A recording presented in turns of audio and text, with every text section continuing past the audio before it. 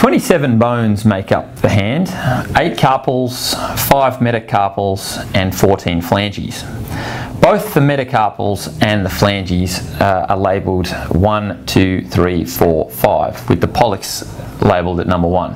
So that's the metacarpals 1, 2, 3, 4, 5 and the phalanges 1, 2, 3, 4, 5. Each of the phalanges have 3 sections, proximal, middle and distal, except for the pollex, which doesn't have the middle, so it's only proximal and distal phalanges.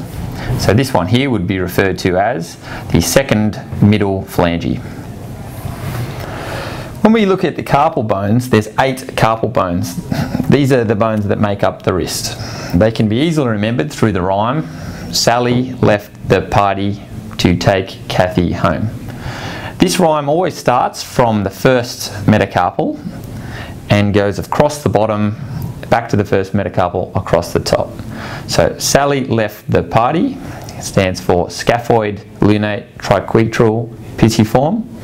And then to take Kathy home would be trapezium, trapezoid, capitate, hamate.